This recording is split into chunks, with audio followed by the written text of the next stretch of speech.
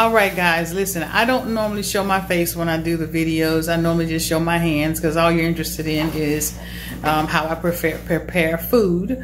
And so I don't normally show my face, but today I wanted to show my face because I wanted to say to you that you please take care of yourself. Take care of your health. Make sure that you're eating properly. Make sure that you're exercising because we only have this one body. And so, I just really want to just stress how important it is. I have, lost people prematurely, and part of the reason, was being overweight, and it could have changed the whole game if they had just been, a little lighter, maybe exercising and taking better care of themselves. So we can prematurely take ourselves out. And so I just want to just stress to, again, take care of yourself.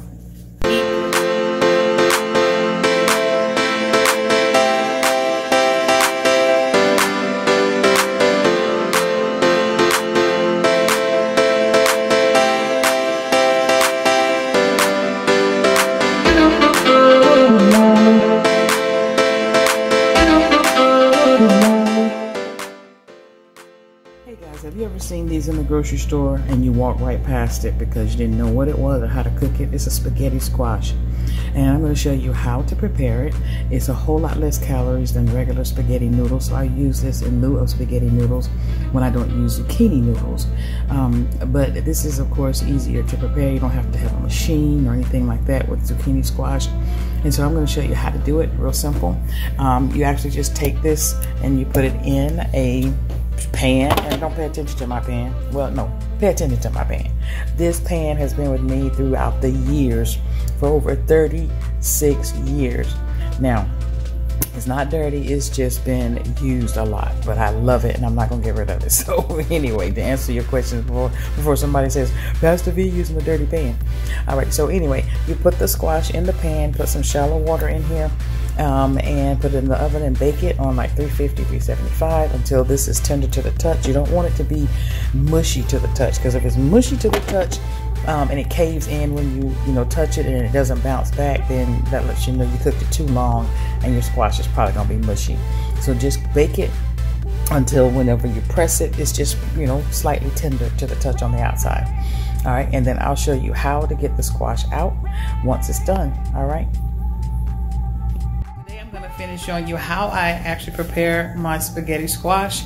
I've already cooked it, baked it in the oven. I've already shown you that. So now I'm going to show you how I get the spaghetti squash out of the shell, and then what else I'm going to do with it.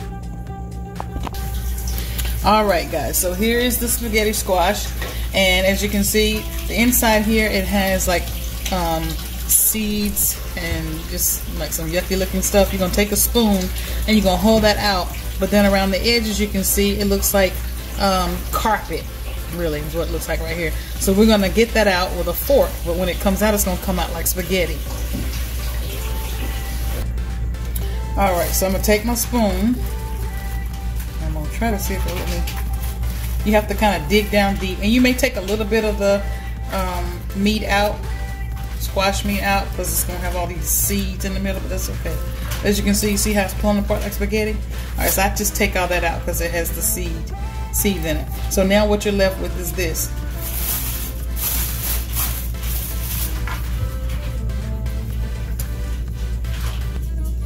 Alright, so you're going to take a fork and you're going to pull it like that. And you're just going to take it and continue to do that until it comes out. You see how it's coming out like spaghetti? See? You just keep scratching it with the fork. And as you're scratching it, all of that squash meat comes out. But it comes out and looks like spaghetti.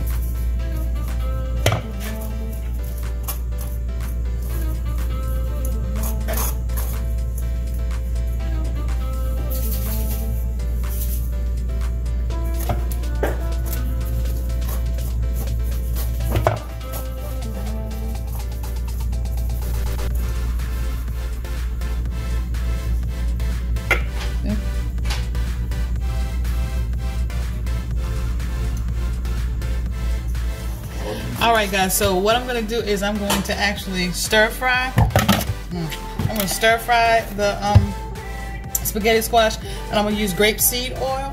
So I'm going to put a little bit of grapeseed oil in my wok. I love using my wok. My handsome husband got it for me. He's always getting me little tools to use in the kitchen.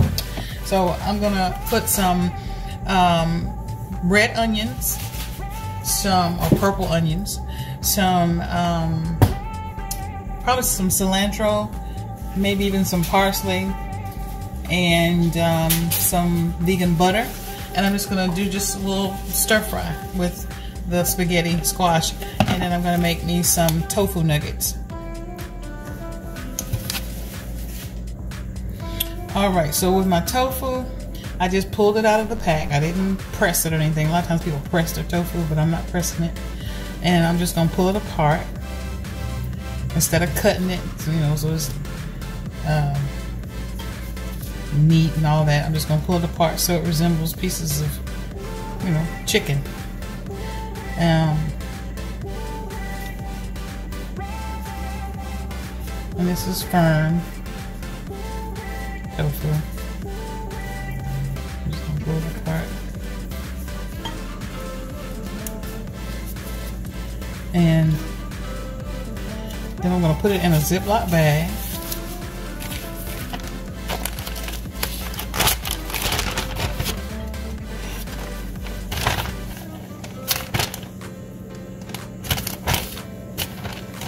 Oh, a little big. That one put a little bit more.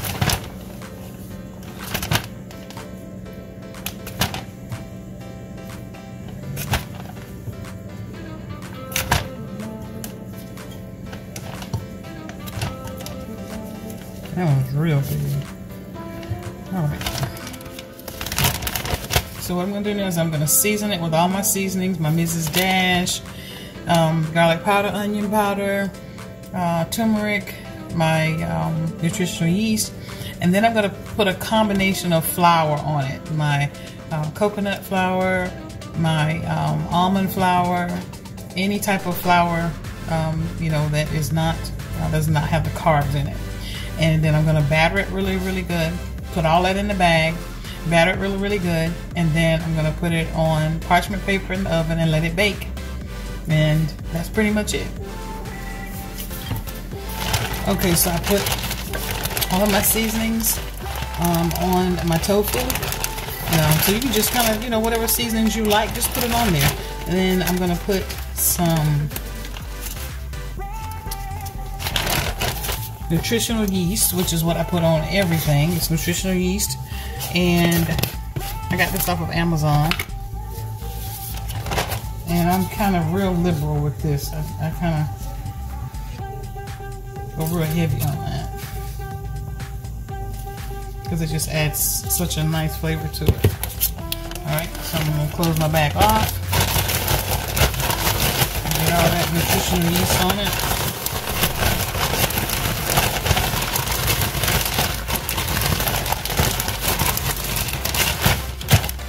And then the last thing I want to do is put my flour on it. 3 flours. I'm going to use sprouted wheat flour. I've shared that with y'all before. I'm going to use coconut flour, and I'm going to use almond flour. So I'm going to use 1/4 of a cup of coconut, 1/4 of a cup of almond, sprouted wheat, and that's my handsome husband over there getting ready to cook him some fish. You're not cooking no fish? What you cooking? Oh, he's frying some chicken and cooking him some mixture of greens, and he has this like ham in it. People always asking me, does it bother you to cook meat for your husband? Because he's not 100% vegan yet. We're working on it. And I'm like, no, it doesn't bother me because I've been a vegan for over 5 years now, so it doesn't bother me. So yeah, he's getting ready to fry some chicken. Alright, so this is what they look like once I finish battering them. There you go. So I'm going to put them on parchment paper, and I'm going to spray them with a little bit of non-stick spray and bake them in the oven until they're done. Okay, so I have them on parchment paper. I sprayed them with a little bit of non-stick spray, and I'm going to put them in the oven on 450 and let them bake until they're golden brown, crispy. Alright guys, so I have my grapeseed oil in the wok. I'm going to put a little bit of vegan butter, just a little bit, because I want my spaghetti squash to have like a buttery taste. So I'm going to put that in there. And I'm going to saute my purple onions, my parsley, some scallions,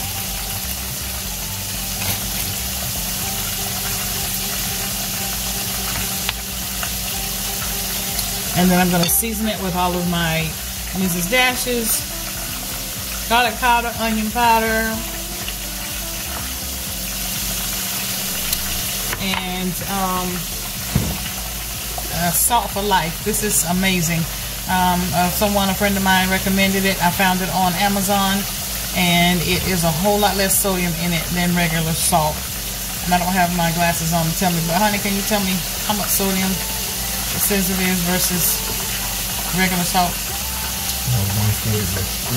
So 140 milligrams in this versus 300. So that's, yeah. So you don't really need to use a lot either, especially if you use a lot of the Mrs. Dash's, because that of course gives you the seasoning and the flavor that you want. So I'm going to let that get warm, and then I'm going to go ahead and start cooking my spaghetti squash. And then I'm going to put on top of it my pieces of tofu chicken that I'm baking in the oven right now, and that's going to be dinner. Alright, also if you want just to put like a quick topping on top of it, because I'm going to stack everything, you can use your favorite tomato sauce and put that on top, or you can make it homemade from scratch. It's entirely up to you, but I think today, for time's sake, I'm going to use Classico. I like it. It has a very good taste to it, and it is vegan. Alright, so my oil is hot, so I'm going to go ahead and put my parsley in there. Go ahead and put my scallions in there.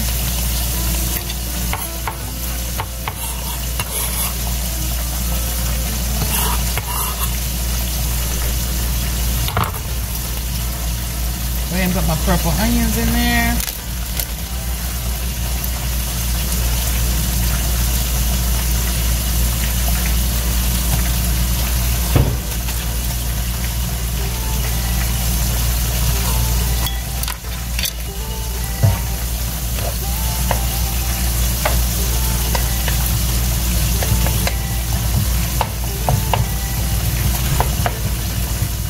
I'm going to let them cook a little bit, and then that,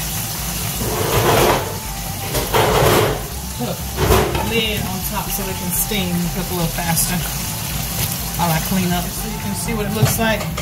I've cooked everything down, and now I'm getting ready to add the spaghetti squash. And I'm not going to cook it long because it's already done. Just want to season it.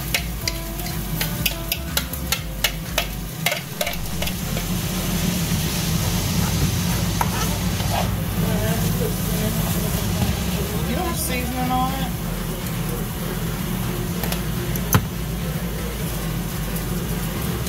Mrs. Dash.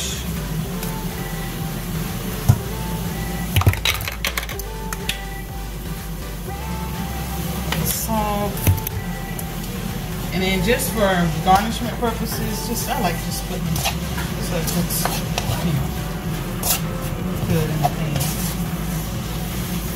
When you plate stuff, it needs to look palatable.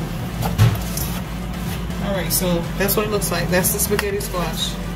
So we're going to top it with the chicken nuggets and the tomato sauce, and there you have it. So I'm going to turn the eye off. I'm going to put the lid back on because I'm waiting for the nuggets. Alright y'all, I'm getting ready to plate my dish, or plate my meal. So I'm going to start with the spaghetti squash.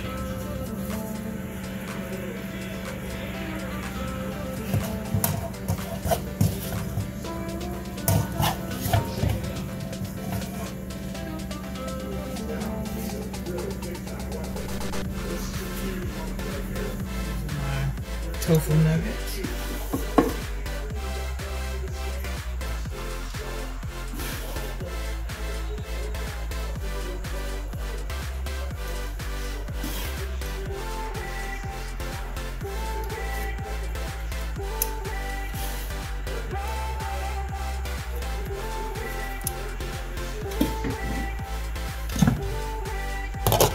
Here's what I made the sauce.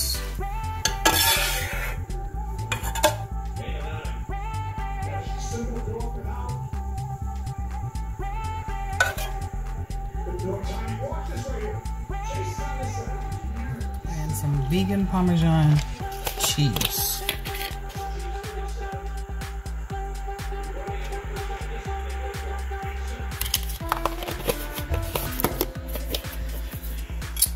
All right, there you have it. All right, y'all, listen. God has created an amazing day, a great day just for us, and He is allowing us to manage it. So manage it well. There you have it.